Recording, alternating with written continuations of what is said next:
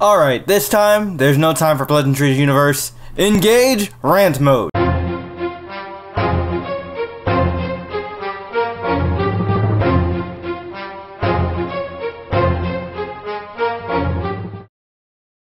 What's up, guys, and welcome to the web's first must-see comic and nerd culture show. Welcome to the Comic Universe. I'm Dr. J. I've got a PhD in nerd culture, and I should know. I printed it out myself. So what's up, guys? Breaking news, and oh my god, is this one a doozy? This will probably just be a quick video, not my usual like 10-minute rant type deal, but you know, I had to do a video on this one. As soon as I saw Sony was trending on Twitter, I clicked it, I found out what was going on, and you know, funny enough, like, timing was perfect. Just as I was about to share it with like the Comic Universe group chat that I share with C-Dubs and DVZ, C-Dubs shares the links, and I'm like, dude, right? I am panicking right now. There's no way this is actually happening, is it? There's no way. And then I check, I look at site after site after site, Variety, Deadline,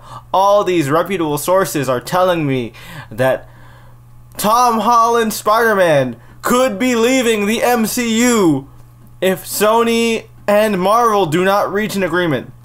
Now, I want to make this clear. All the headlines say Spider-Man could be leaving the MCU. They do not say that he is. No final decision has been made by either party. However, I would just like to address how stupid Sony is being right now if they're even considering letting Marvel not have access to Tom Holland Spider-Man. Do you know how easy that deal is for them? Look, Marvel does most of the actual work when creating these Spider-Man films. They get the directors, Feige produces, they put their own spin on it, they add their MCU magic mojo juice, whatever they do. And you've seen what they've done. You've seen how amazing Spider-Man Homecoming is. You saw how great Far From Home is, and how it brought to light one of the best underrated Spider-Man villains out there in Mysterio. You've seen how they can breathe new life into this franchise that we've seen rebooted 3 times within our lifetime. We've seen now how they can actually perfectly capture the essence of my favorite superhero of all time. And we actually let to see this kid grow and develop and not just rush through high school, actually experiencing his like formative years and developmental period, which was such a huge part of what makes his character so relatable and endearing. They have finally gotten Spider-Man right. And they're making so much money off of this franchise. So much money. And according to the Variety article that I read, Marvel is only making 5% of the money that they get from the Spider-Man movies off of the current deal they had. Now, I don't know about you guys, but with the amount of work that Marvel has put in, I feel like they deserve a little bit more than 5%. Now, yeah, I know, it's Disney, it's Marvel, they're already a mega corporation that owns everything. They don't really need more money. But, if you really think about it, with the amount of work they put in, is it even really worth it for them to, like, do all this for Sony, and Sony's the one making all the money? Like, business-wise, that doesn't make any sense. Which is why they apparently came to this impasse and was like, hey, we would like to just do a 50-50 split. You know, you get half, we get half.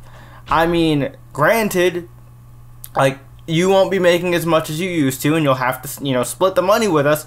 But look at how much money you're making. Spider-Man Far From Home made over $1 billion. It has surpassed Skyfall as the most successful movie created by Sony Pictures. Do you know how bad Sony is doing right now in terms of its movie studio and just in general? Spider-Man is Sony's final lifeline, man. Like, they cannot afford to lose this bit of goodwill and good faith that they've developed thanks to their relationship with Marvel. There's no way they're gonna survive. Why are they even doing this? They're shooting themselves in the foot. It's pissing me off. I do not know how to even, like, rationalize what they're doing. Like, granted, I don't have a business degree. I haven't sat in on the meetings with Sony and Marvel. I don't have any idea what that kind of climate or environment is like. But just from a purely fan perspective, everything that has come out of this Marvel-Sony relationship has been absolutely fantastic. And it's not like Sony doesn't have any successful properties that are just purely Sony. Sony has the Into the Spider-Verse franchise, which was absolutely amazing and won an Oscar. Come on, Sony. That is all you. Marvel isn't involved in that, or at least Marvel Studios, like the MCU, is not involved in that whatsoever. That is all you guys. And that did fantastic. But you know what got fans to trust Sony in the first place? After they screwed us over with the Tobey Maguire movies and then the Andrew Garfield ones? It's because of this deal with Spider-Man and letting Marvel take the reins. Marvel knows what they're doing. Sony, you clearly do not. You don't. You're drunk, Sony. You're drunk. Go home. Relax. Drink some water. Drink some coffee. Do what you gotta do. But you need to stop right now. I'm not standing for this whatsoever. As a hardcore Spider-Man fan, this guy is not just any hero to me. He is my favorite Marvel superhero of all time. So I will not, and I repeat one last time, I will not stand for this. Look, man, if you guys take Tom Holland's Spider-Man out of the MCU, I will be absolutely fucking pissed. Yeah, that's right. I dropped the F-bomb. But you know what? It's one time, and this is a serious occasion. Look, Sony, you have earned a lot of good faith with the stuff you're doing with Marvel. Do not blow it with some dumb decision because you don't want to make less money. Do you know what's going to happen if you make a movie where Spider-Man and the Fantastic Four team up? You'll make even more money. You know what's going to happen if you feature a movie where Spider-Man becomes, I don't know, the leader of the freaking Avengers? You'll make even more money. You know the merchandising? That still goes to you. Like, come on, dude.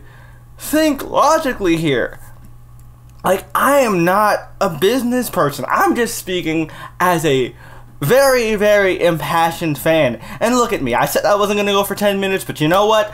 I've just got a lot to say, and it looks like I might actually end up going for 10 minutes. Seriously, Sony, I am begging you, as a fan, as a consumer, just from any angle I can come at this with, do not do this. Like, Tom, I'm not going to blame you if this happened. It's not your fault. You know, you are bound by a contract. Like, if you have to do this, if you have to support Sony, look, that's you. Like, it's your job. I'm not going to be mad at you. But trust me, I will be mad at these Sony execs who thought, oh, you know, we made 2 great movies with Marvel's help. We got this now. We don't need Marvel. Guess what, Sony? I hate to break it to you, but you need Marvel. Trust me on this one. We've let you do, what, like 5 movies by yourself with no Marvel, and, you know, 2 of them were great, and 3 of them suck. So, let's do the math here. You got 2 hits, 3 misses. Technically 3 hits if we count Into the Spider-Verse, but if we're talking strictly live-action Spider-Man movies, you've got 2 hits and 3 massive misses. Nobody wants your stupid Spider-Man spin-offs. Nobody wants Silver Sable and Black Cat. Nobody wants Morbius. Some people want Venom because Venom was an actually surprisingly entertaining movie. But other than that, the only thing we want from you, Sony, is more into the Spider-Verse stuff. Leave Spider-Man alone and just let him stay with Marvel. The fact that I have to go on a 10-minute rant just begging you guys to do this is just ridiculous. Absolutely ridiculous.